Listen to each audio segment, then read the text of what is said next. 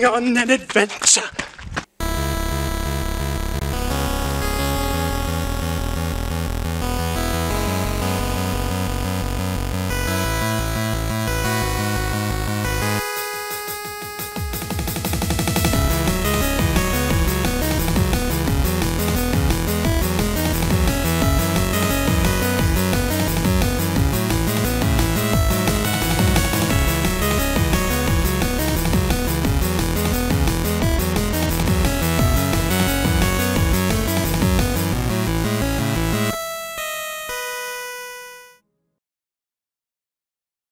Adventure for the Atari 2600.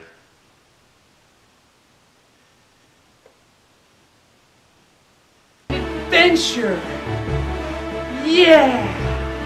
It's the late 70s. Atari released their video computer system on September 11th, 1977. It didn't fare well as the company thought, selling roughly 800,000 units by 1978. Not to say the 2600 didn't have anything to show for, as it had a decent library of games like Combat, Air-Sea Battle, and Indy 500, just to name a few. But 1979 became a turning point for the system and sales, as programmer Warren Robinette's new game opened the door for different possibilities of playing video games. And the name of that game was Adventure. This game was released in 1979 and was received mostly positively then, and it still is now, believe it or not. Of course, it's nothing extraordinary by today's standards, especially compared to something like Breath of the Wild, but this game is like a forefather to the Legend of Zelda games and other adventure games. So now you know which game to thank. Plus, there's something more to this game that meets the casual player's eye, and we'll get to that later. As for now, we're going on a classic adventure, so let's take a better look at Adventure. I wonder how long it's going to take for that word to get really repetitive.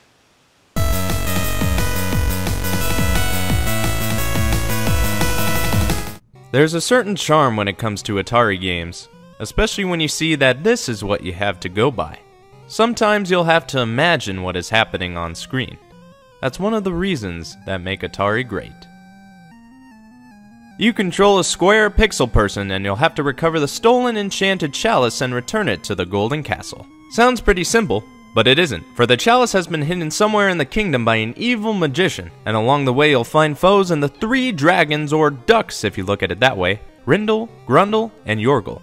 They'll be around certain parts of the kingdom and won't hesitate to eat you, and if they do gobble you up, it's game over, but you can pick up right where you left off, and you can find items to scare them off like the sword and even a key.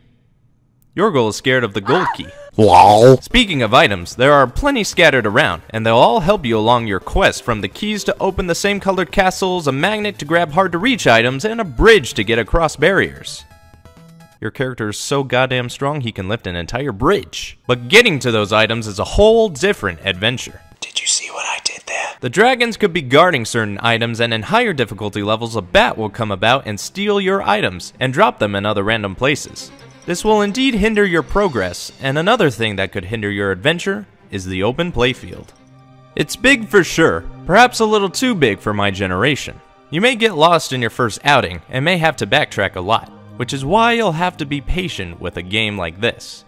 In order to give a game from a bygone era a chance, you'll have to give it time. And in time you'll be able to find the golden chalice, which you'll take back to the Golden Castle, that makes you win the game. And that's how you play. Moving on.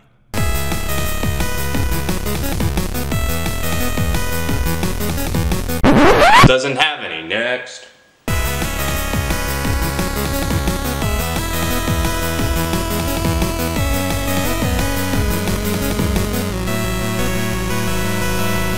You would think this game doesn't have anything more to show because of the small cartridge space and limitations of the time. Well, you'd be surprised at what was sneaked in. Of course, there are different difficulty settings and skill levels which you can toggle with on the console, but the developer Warren Robinette left something well hidden in the game, which would coin a familiar term that we all know as the Easter egg. So to find this, you'll have to be on level 2 or 3, and when you get to this chamber, there will be a gray dot on the floor, which is the same color as the ground, making it virtually invisible.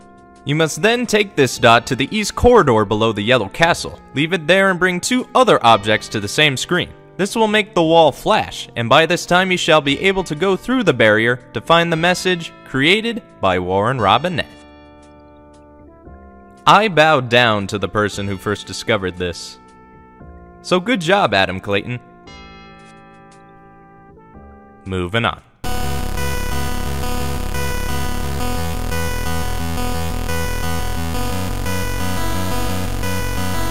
This game did fairly well for its time, selling over 1 million copies. Along the way, it did a lot of firsts, as it is widely recognized as the first action-adventure game, the first console fantasy game, the first graphical adventure game on the system, and the first to have a widely known Easter egg, of course. It's also received a homebrewed sequel from Atari Age, created spiritual successors in Rocky's Boots and the Sword Quest series, and has been ported in many Atari collections and Atari Flashback systems. So, what is my rate to play? This is a gotta play.